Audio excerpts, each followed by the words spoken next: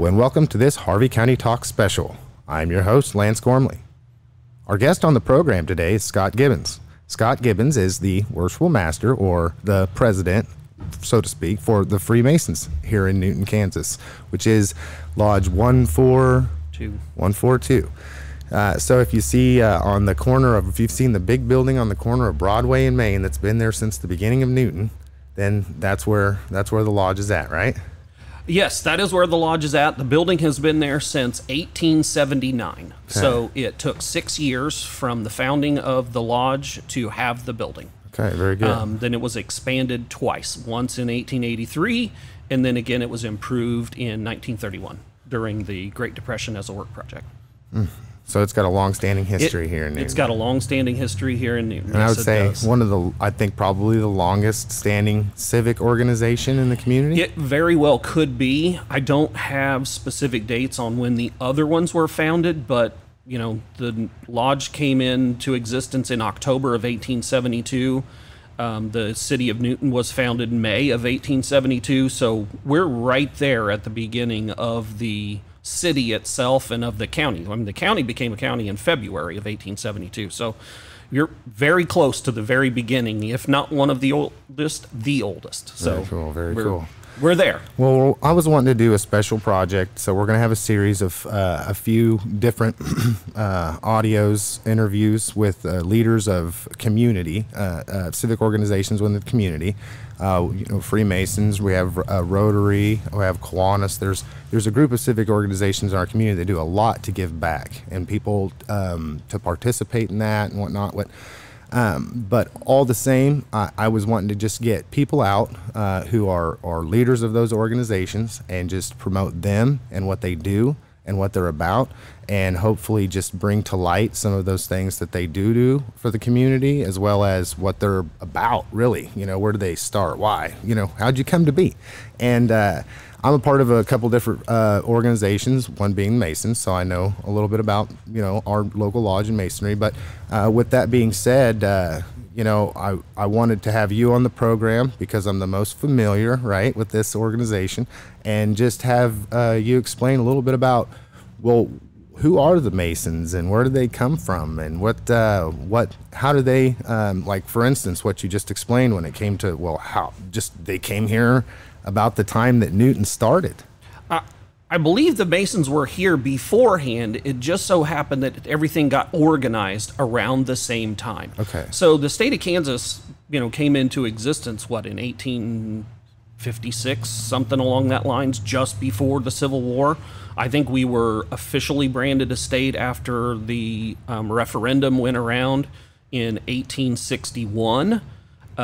So the Grand Lodge of Kansas was founded before Kansas was a state. It was also in 1856. That's when Kansas became a Grand Lodge, okay, affiliated with all the rest of the lodges in the country that existed. So I'm sure that we were here, and members of the Masonry at the time were part of the foundings of many things that happened in Kansas. One, probably the statehood itself, one, the legislature, yeah, 2 counties, then cities within those counties. It's kind of hard to validate those statements because we don't have a lot of records that are easily accessible from those time periods where, you know, you can go and search it up and say, hey, click, click, click, click, click. This guy, yeah, was... in some of the research that I have done, I do know that the city marshal of the city of Newton, when it became a city, was a Mason. Marshal King was a Mason at the time when the city was founded.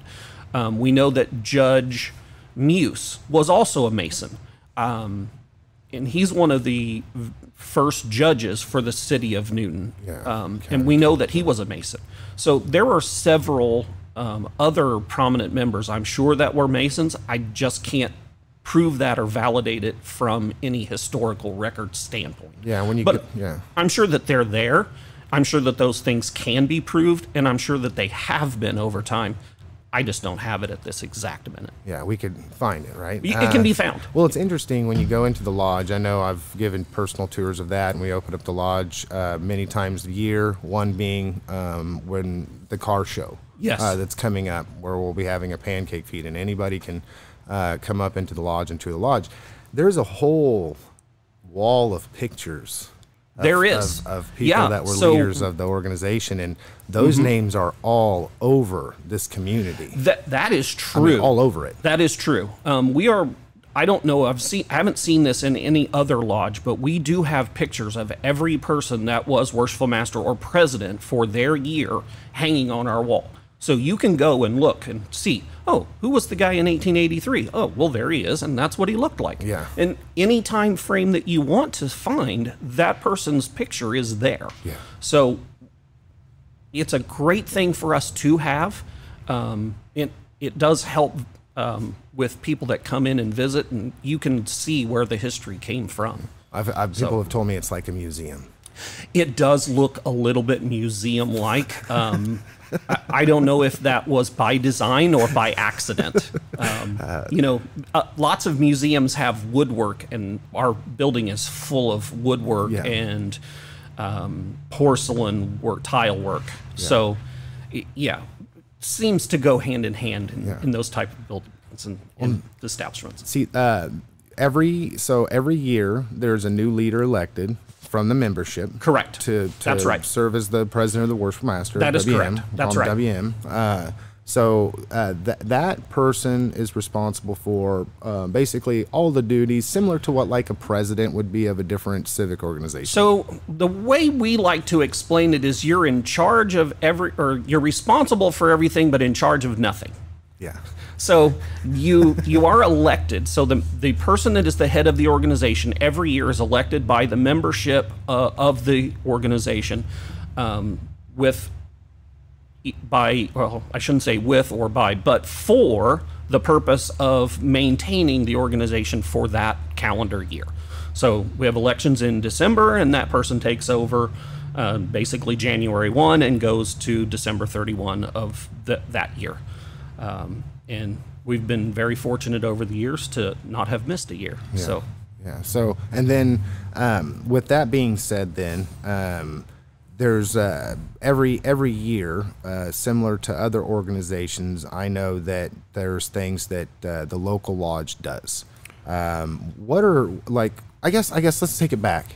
How did you find yourself in Masonry? So, I was the employee of a Mason, a guy that was a Mason before me, and one day we were at work, and he needed to leave early because the rest of us were still working because he said he had a meeting.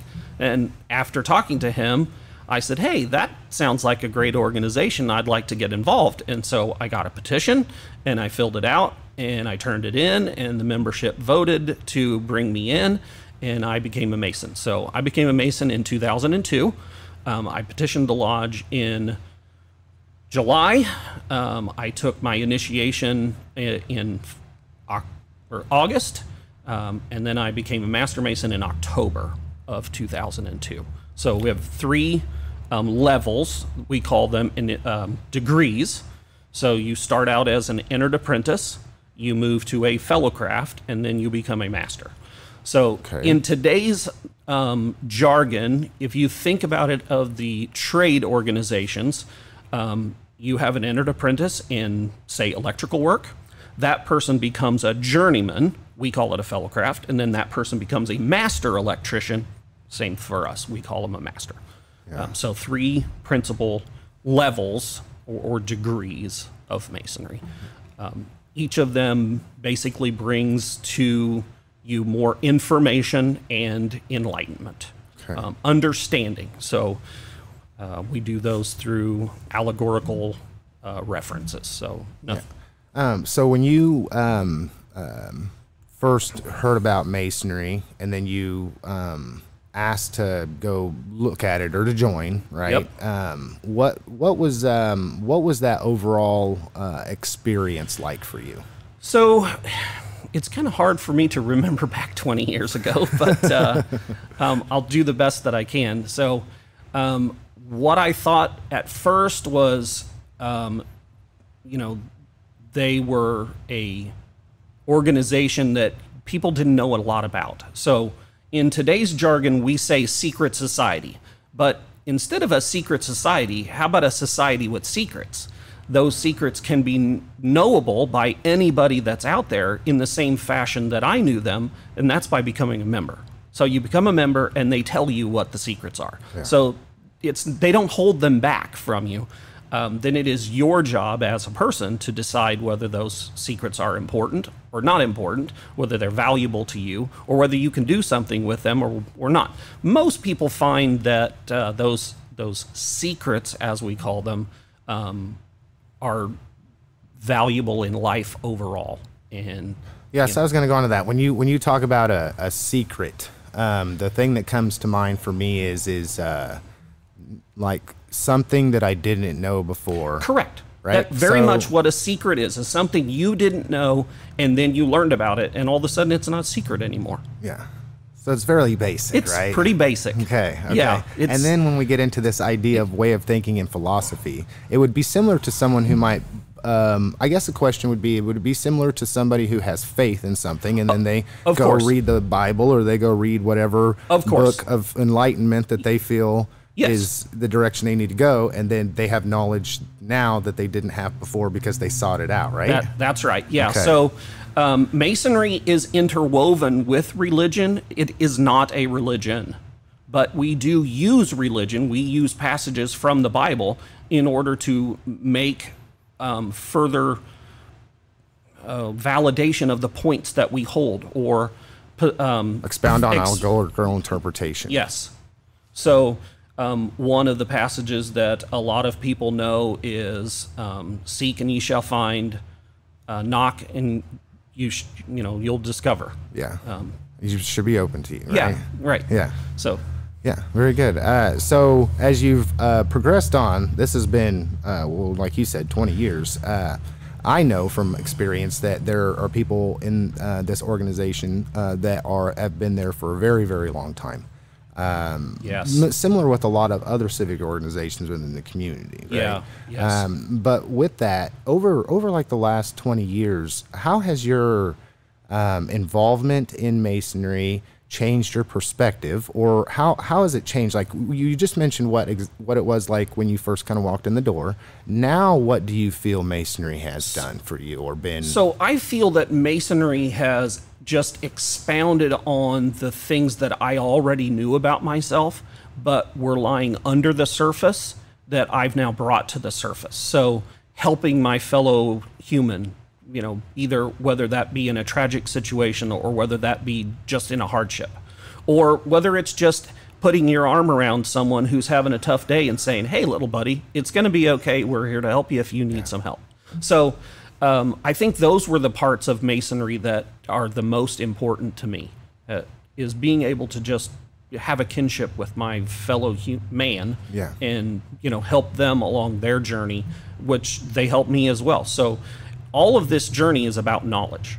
Everything that we do is about knowledge. The more knowledge you have, the more round of a person you are. So one of the things we go to school for is to become educated. Well, if you go to school and you only learn one function, are you as educated as you should have been? Good call. And maybe not. Yeah. So the more things that you can learn, the more experiences that you can have, the more enlightened of a person you can be, and hopefully the more you bring to society as a whole. Yeah. So I know I mentioned that there's a pancake feed coming up. I know that was something that's done to raise money, right? Right. We also, in the past, people come buy fireworks from us, right? We're one of those other organizations you can come buy fireworks from. But when that happens and people are there purchasing those things for us and they're supporting our organization, what kind of things does that money go to? So we have several fundraisers. The two main ones that you've already mentioned are our pancake feed and our fireworks stand. And what those help us do is support and give back to our community. So ways that we support our community is we support the Salvation Army, we support the food bank, we support the homeless shelter. We support the high schools for students, so there's a scholarship program that they can apply for and get scholarships to go to colleges or community colleges or whichever path they choose. we send a band student to the Shrine Bowl to perform in the marching band. We give to various other organizations just to help out. And also we would use that money, say a person becomes homeless. So a guy lost his job, he can't pay for his house. We would take that money that we raise and we would help him, say with a month's worth of rent or groceries or whatever we need. So since we are a nonprofit, all the money that we bring in each year, we have to spend or send back out. We have to come back to zero. That's the goal. Is that everything that come in that gets That's right. processed through to someone else and benefit them for something. That's right. That's interesting. As this has gone over the years, let's say the talk of the library. I know that we've had a lot of talk of library. People are focused in on the library here locally or whatever, and I don't know how many people know that when you walk in the front door of what's going to be the old library, there's a little plaque right there, and it has our lodge number and said that this was, contributed to by us, right, or the Freemason organization. So that seems to be something big. Not just in line with what maybe you were referencing. So are there times in which our lodge is able to help benefit the community as a whole from other bigger things? I believe there is an opportunity for that to be something that we can do. I'm only aware of the library as having been one of those functions that we did donate to the building of the library. But I'm sure that there are other ones that could come along that, yes, we could easily be a participant of and have some memorial stone similar to that one, put in other buildings around the city. Yeah. Sure. Cool. That's something we could do with those funds each year. Yeah. So moving into another part of this episode is kind of, I think, for whatever the reason, Freemasonry often gets a bad rap. And I think that it comes from the fact that you coined the phrase, right, that it's not a society. It's not a secret society, but a society with secrets. Right. Yes. Okay. So with that being the case, then let's move out of just the scope of Newton itself and say, what are, I guess, give me a little bit more history on Masonry itself. I know that we've had discussions in the past, and we can even say that the founding fathers of this country we know are. So I mean, what's some of that like? So we know that the first lodge that was erected came into existence in 1717 as the Grand Lodge of London. They were the first that we know of in history that called themselves a lodge. We believe that our organization came from the Masons guilds of the Middle Ages or even the Enlightenment time frame. So somewhere between the 1200s and the 1500s. We're not 100% sure because we don't have records that validate those points. We also believe that we date clear back to the times of the Bible with King Solomon's temple and the erection of Roman cities and all of those places had masons because masons put stone together. They quarry it from the rough quarries where it's just hammered out of the ground. They shape it, they move it to a site, and they erect buildings with it. So we know that they come from a long history, but when they organized into what we know today as Masonry, we believe started in 1717 in England. From there, it came to the colonies, and several of the colonies organized lodges. We know that of the colonies, the people that were in the colonies disagreed with the way that England was running those colonies, and they were members that helped found the country as we know it today. So we know that 23 members of Masons are signers of the Declaration of Independence. One of those being John Hancock, who is the largest signature on the Declaration of Independence. He was a Mason. He was one of the first, that's why. Yeah. So, but he was a Mason. There are 23 others from various states that are on there, New York and Pennsylvania and Connecticut and Massachusetts. We know that 6 of the first 7 presidents of the United States were Masons. Thomas Jefferson, George Washington, John Adams, James Madison. These guys were all Masons.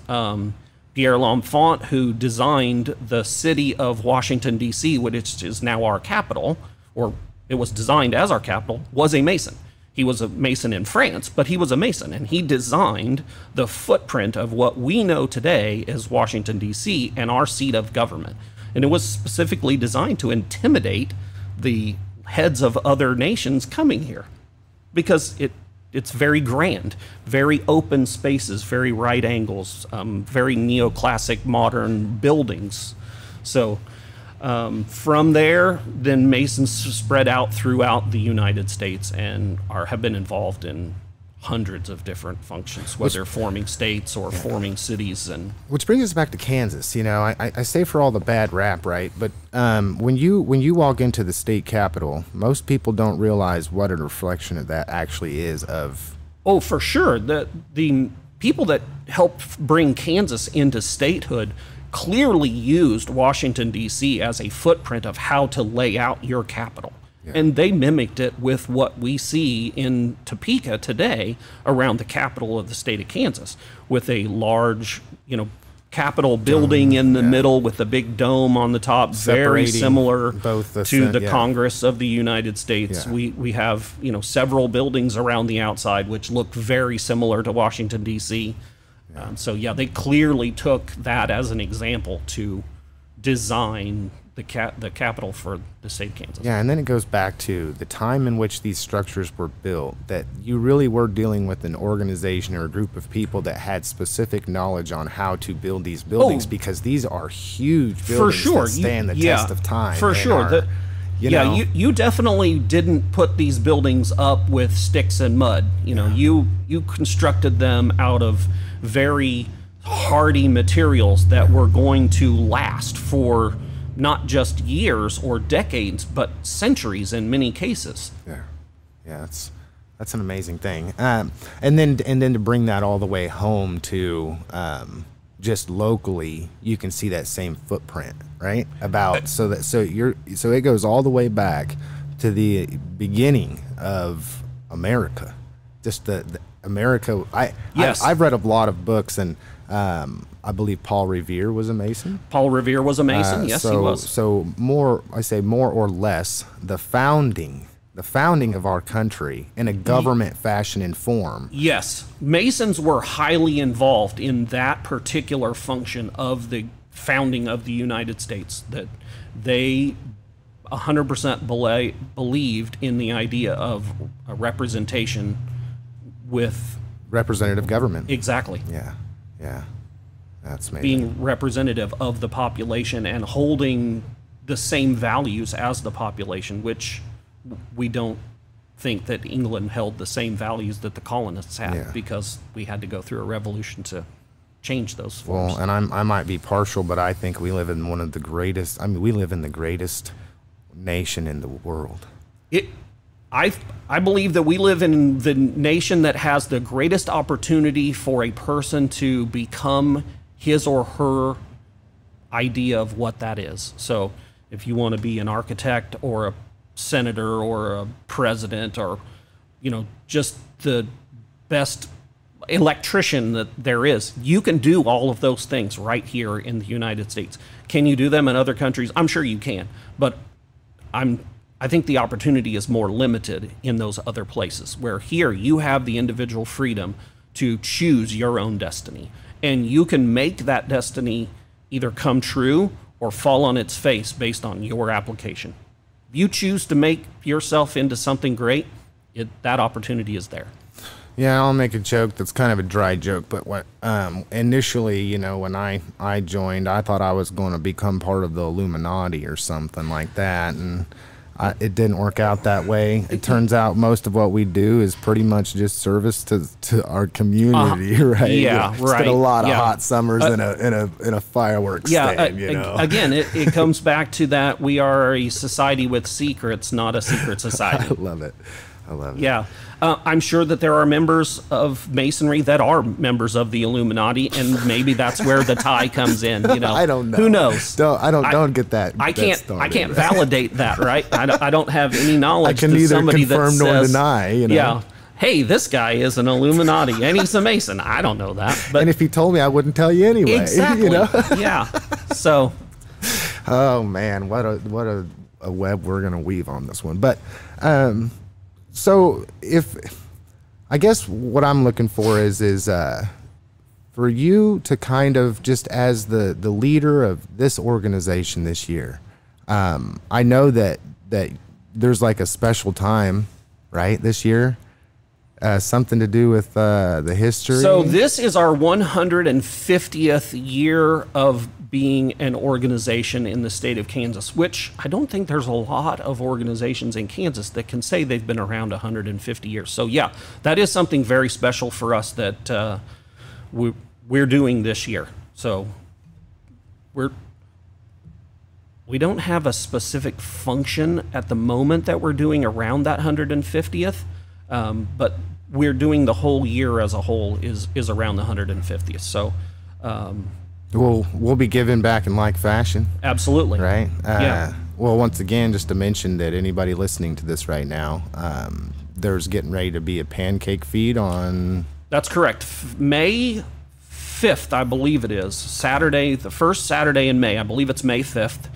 We will have a pancake feed fundraiser at the Lodge building itself, 106 East Broadway. It's going to start at like 8 o'clock in the morning, 7 o'clock in the morning, whenever the guys decide to open the doors and start going, and it'll go clear till noon. Okay. So we have lots of opportunity for people to come out if they want to support the organization and give back to the community. That's a great function to do it. The other opportunity is at the fireworks stand. So we run a fireworks stand during the 4th of July. I believe that starts on the 30th of June this year and then runs through the 5th. I'm not 100% sure on what times, but I do know that I think it runs. We'll be doing it whenever the city allowed us to do it. That's correct. So look for the city published orders on that, and we will be open during those times. Yes, we will. I love it. Okay, so wrapping this up, I guess I always do something at the end of a program. I want the person that's sitting here in front of me who's come out here and put themselves on Front Street to have a conversation with me for the community. That's what it really is you're talking to the community. I always give them the last word. And so it's kind of open-ended. But what do you have for us today? So what I would say is for those that are listening that don't have something that they're already doing, or maybe that they are, but get involved in something, whether that be with the Masons, whether that be with the Kiwanis Club, whether that be with the Rotary, whether that be with the City Council or the City Board of Education, with the school district. Get involved in something. Be a part of the community that makes the community better and brings us to a better point in society than, say the past members of organizations before us. So if there was something that you know of that maybe isn't as good as it could be, or is really good and you just want to make it better, get involved. Do that. Go join something. Put yourself on the line and say, hey, I'm here to help. What can I do? That sounds like a plan. Thank you for coming out today. You're welcome. Thank you for having me. Yeah. That was Scott Gibbens, who is this 150th anniversary year of the lodge here in Newton. President of the Newton Masonic Lodge during the 150th year. So you're the WM this year. Yeah. Yeah.